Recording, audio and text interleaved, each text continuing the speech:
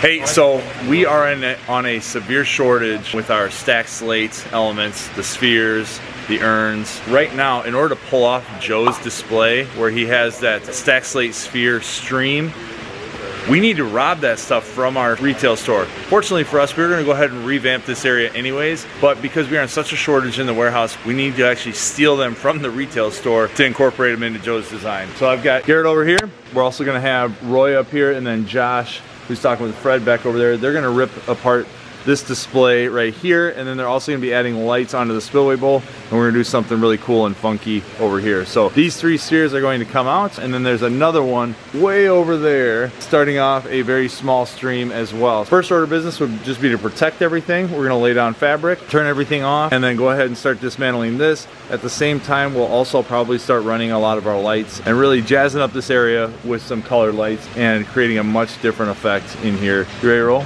Yeah, let's do it. All right, bud. We are going to build a pondless waterfall. The easiest way to learn something is to teach it. We are rocking and rolling on this pond. We appreciate you guys tuning in.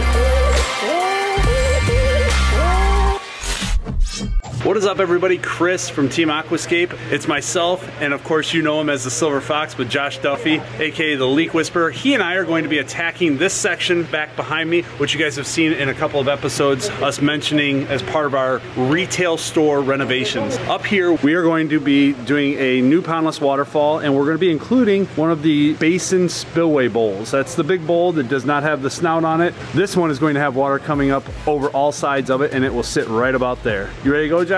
Ready. Let's go. We're gonna be using moss rock in this area just to kind of switch it up. We have a lot of granite between the little pieces over here, but especially our bullfrog pond over there, as well as some of the pondless waterfalls, and even the new ecosystem pond that will go over there will be all out of granite. So I wanted to change things up and just change the motif a little bit and use some of that moss rock, that Tennessee moss rock that you guys have seen in a lot of our episodes. We already have a couple of chunks in there, and it marries really, really well with the granite anyways. The reason I wanted to do that is we have a very shallow area along here from the top of the aqua blocks to the top of this coping stone here, and I don't want to get too high above that with some of these foundational rocks down on top of the basin. What we're going to do is we already have a pump located in our aqua block, which is not advisable for everyday use or in an outdoor setting, so I just want to make that very, very clear. But we have a 2,000 to 4,000 gallon per hour pump. We've notched the pump cord out that will run that way to our power supply over there, and then we have a series of fittings that makes it as low profile as possible. We do have a low suction device. You can see it all the way down there. It's attached to our AQUASURGE pump, and that 1.5 inch line daylights out. This T right here is reducing down to 1 inch. As you can see, we're gonna run 1 inch pipe to our bowl, and then I have a ball valve directly behind that because the flow of water is going that way, and we will put as much back pressure as we need to adjust the flow to the bowl. But we're gonna be using one pump for not only the bowl that's gonna sit here, but also the waterfall that will start up into here. So Josh and I are gonna work on setting the bowl, getting all of this backfilled. The reason, again, like I said, this is not advisable and it's not a very common practice, but we are using bagged gravel in through here to help occupy some of that void space, because we are gonna build up with all of this. It'll make a little bit more sense later, but we're gonna build all this up with gravel and then do a drop liner over this entire thing in order to get water to travel over top of the aqua blocks. So I'm just occupying this void space here instead of trying to backfill, so on and so forth, because I only have so much liner here that I have to work with. This is the liner that runs from here all the way over, so it's all one cohesive reservoir. So a couple challenges is working inside the retail store. As you guys have seen us do, is there's a lot of people coming and going. Access is always a challenge, but we're also working within the small confines of this space and with what's already been created. I don't want to tear everything apart to create a little pondless waterfall, so we're going to put our thinking caps on and kind of get creative with how we're going to be able to create this waterfall with a minimal amount of work, smallest amount of time, but highest amount of impact. I'm sure it'll make sense as you watch some of the B-roll and as we kind of go through the project, but that's the plan today.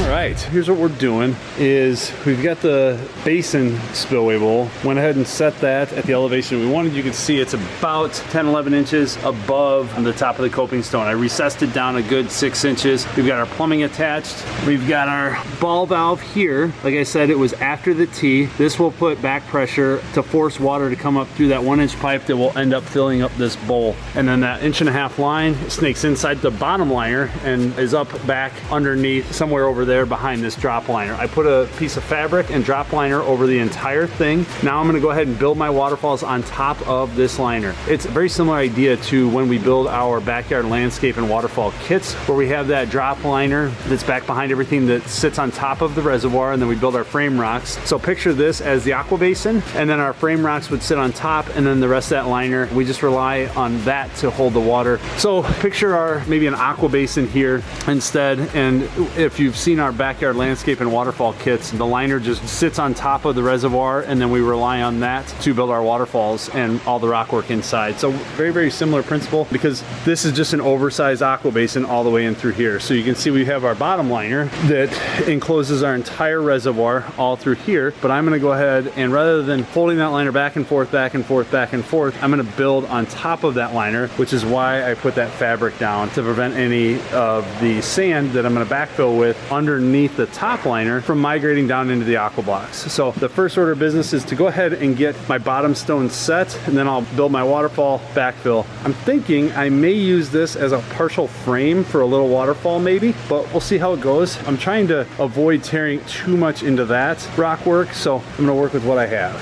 Kids, don't try this at home.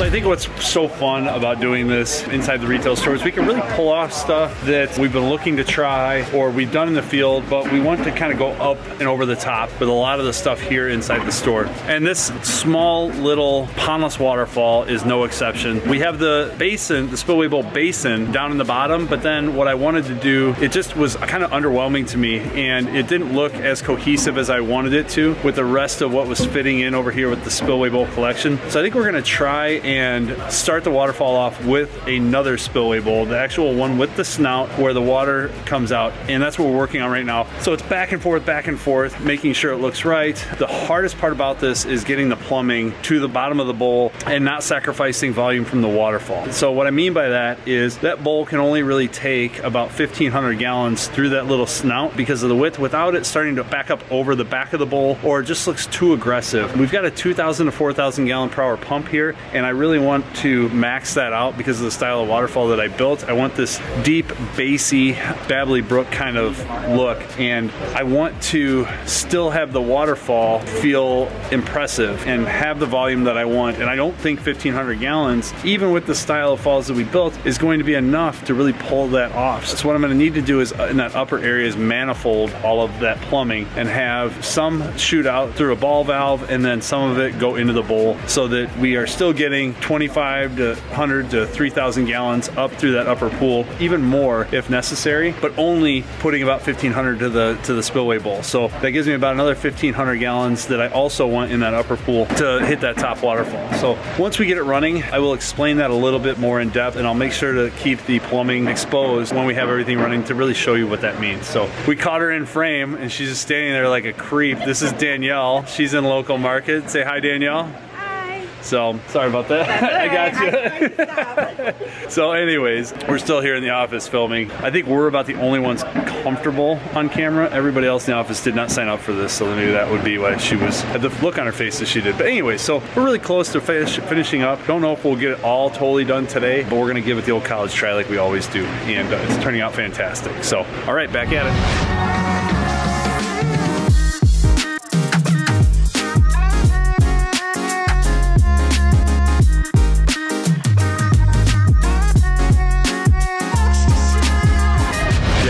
You just got called masterful. I know, really. We did. See that? If we can make the retail associates and manager happy, then I think we did a good job. Yeah, I think we nailed it. It looks good, right? Yeah. Should we let our viewers see? Yeah, they waited long enough. So Jack's over here admiring the work, but we are done with our little Pondless Waterfall we did.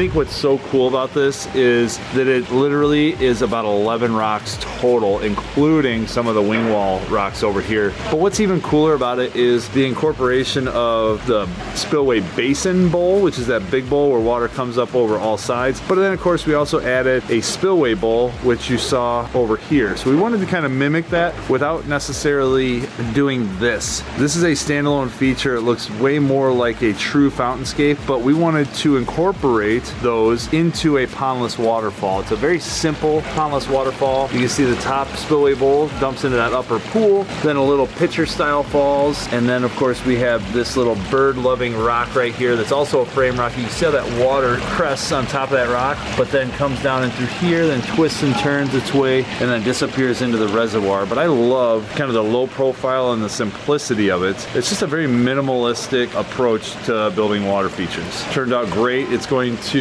I think, sell a lot of smaller projects here out of the retail store. This is, again, 1, 2, 3, 4, 5, 6, 7, 8, 9, 10, and 11 rocks, which is probably just over a ton of rock and gravel. And then of course you get the 2 bowls, but I think just the scale of this project will sell other projects and more work out of the retail store for projects of this size. Really fits into this space. I love that as you're walking in through the store and you kind of go where Jack is, you see all 5 bowls at different angles, different heights, but it just really nestles into the backside of the existing pond. You even see the 6th bowl back over there, just sneaking out the one that's dumping into the bullfrog pond. But just a simple little waterfall. They're not nice. It's low profile, it's to scale with the rest of the environment over here on this side of the store, and then it matches up really, really well with these. So love it. Nice job, Jack. And this is just a very, very manageable project for a homeowner to visualize in their backyard. It's not grandiose, it's not over the top, but it's still beautiful in its own right. And it's got a great sound, direction, all that stuff. So just turned out incredible. A few head scratching moments because we're building inside of our retail store on top of that existing liner, but we worked our way through it, set it up very much like a flower and garden show. So we would definitely install this a little bit differently out in the field, but given the palette that we were working with, this is what came out of it. It turned out truly spectacular. So thanks again for watching. Have any questions? Let us know in the comment section below and we'll be sure to get back to you. See you next time. Bye.